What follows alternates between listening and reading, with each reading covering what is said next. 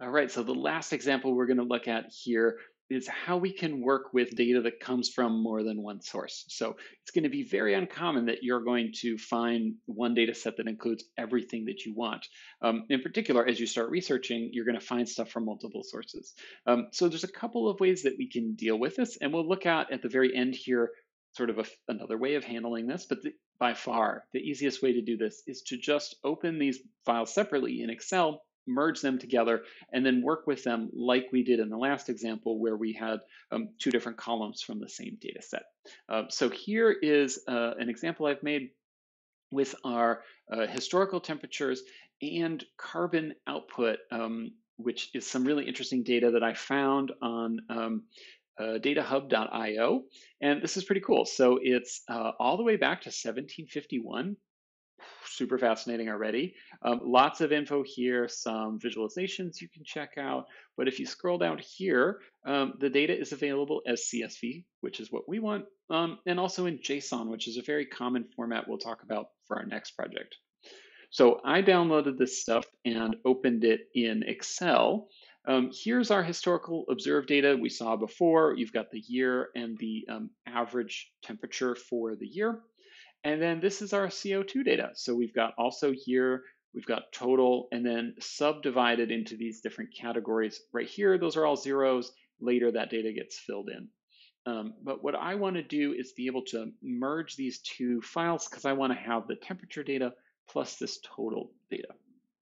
So right off the bat, I notice a problem, and that's that my temp data starts at 1950, but this starts at 1751. So I'm going to go ahead and just select all of the rows up to 1949, like this, and we're going to do a much bigger dive into Excel and Google Sheets in a little while, showing you some other techniques here. But I would just select those and hit delete. So now my data is only in that range. And then I want to grab this total column here. I don't need any of the other data. So I just click on B, copy it, select where I want it to go, and paste it in. Now my data is aligned and correct, and I've got it all in one place. One other thing, I'm going to scroll down to the bottom here, and I see that the CO2 data ends at 2010. We've got some extra ones here. So I'm also just going to delete those so that I don't have gaps in my visualization. Then one more thing I want to do, year here makes sense. Tmax is a little vague, so I'm going to call this temp, and I'm going to call this CO2, and this is just going to make loading my data a little easier for me to understand what's going on. Now, I wouldn't want to save over my file here because I don't want to destroy anything. So I'm going to do save as, and we're going to do this in my demo folder. And we'll do it on our modified data. So let's call this temp and CO2 emissions. Call it whatever you want, save it as a CSV file. And now we've got all the other stuff from before, it's unmodified, and we've got this new version. And this is really the process I recommend.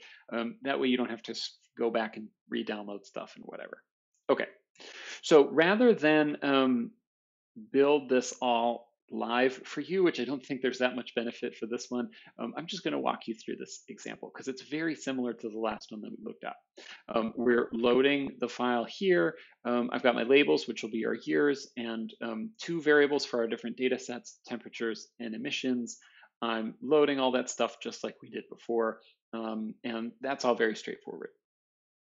The options here are the same. Our data set way that we do this is very much exactly the same as before as too.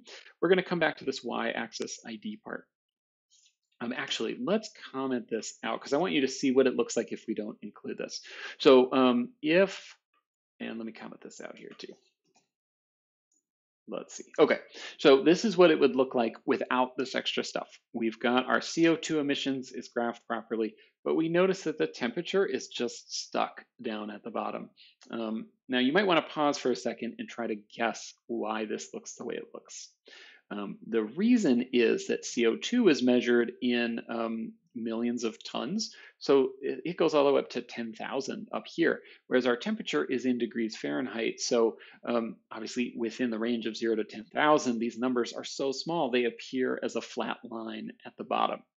Now this is hard because our units are different, but luckily there's a really easy way to fix this, and that's by defining additional axes. We can have one on the left, one on the right, and have our data in the same visualization following different sort of units.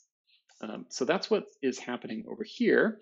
And if we take a look, this is under scales, y-axis, because this is our vertical axis. And then we want to turn them on. This one will be on the left. This is temperature. And then the label will be temperature in degrees Fahrenheit.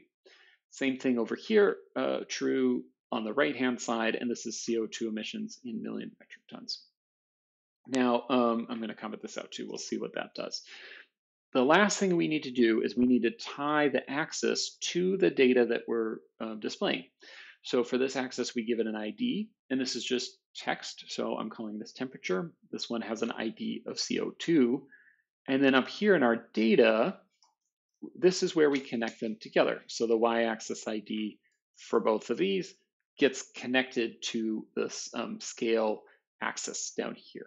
So now when I run this, all of a sudden my temperature comes back up, which is what I want. And we can see on the left here, it's in degrees Fahrenheit, and on the right, it's in CO2 emissions. Super. One last thing that we want to change, you'll notice that we've got these overlapping grids because they're being measured in different scales. Definitely not what we want.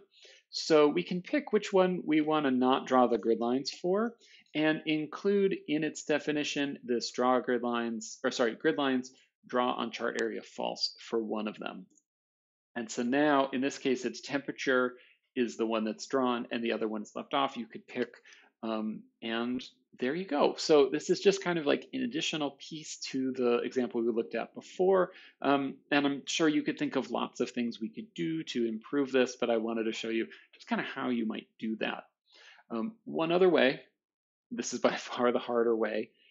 This chart looks exactly the same, but this loads from two different files, and its format is quite different than how we've done it so far. So I'm not going to go through the details. If you're interested, you can check out this example. It's listed as a bonus, but it might be interesting, especially if you've done some JavaScript before.